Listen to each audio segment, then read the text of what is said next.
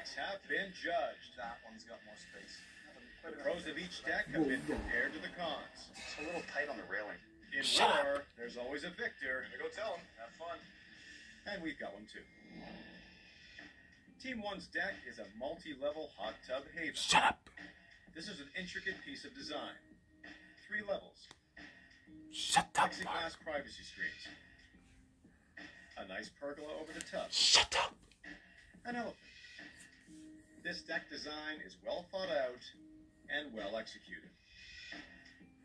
The size is a little small, but with the furniture they have, it simply works. Team 2's deck is solid and functional.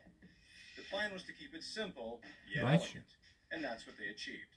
The 8x8 posts around the hot tub are a great design feature that really anchor the whole space. And the single-level decking is effective in its versatility. Both of these decks are worthy winners, but someone's got to lose. All right, guys, come on over. It's about that time. It has been a crazy 2 days. And I got to hand it to you guys. You guys have done an amazing job. We got 2 very different flavor decks here. Team 1, you guys took a creative approach, a really creative approach. And to be able to pull off what you guys did in 2 straight days, you would never believe it. I still look at it, I can't believe how much you guys accomplished. 2 thumbs up. Great job, you guys. Nope, Team not 2, this time. You guys took a more practical approach, and yet still threw in some pizzazz there as well. This is not an easy decision. We have looked at the decks, and at the end of the day, we have made a decision. Bring up the tension music. No, not that one. That one. Close up on Gray. Close up on Graham. Now back to me.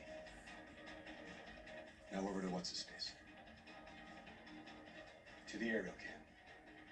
Come on! And the winner of Deck Wars is...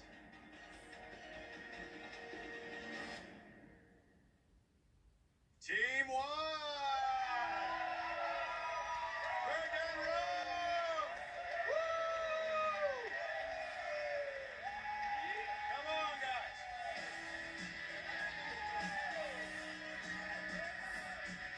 Come get your trophy!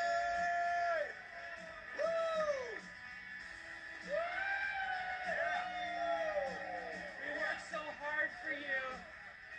Team 2, Ryan, you guys did a really great job. I want you to treasure that. I really do.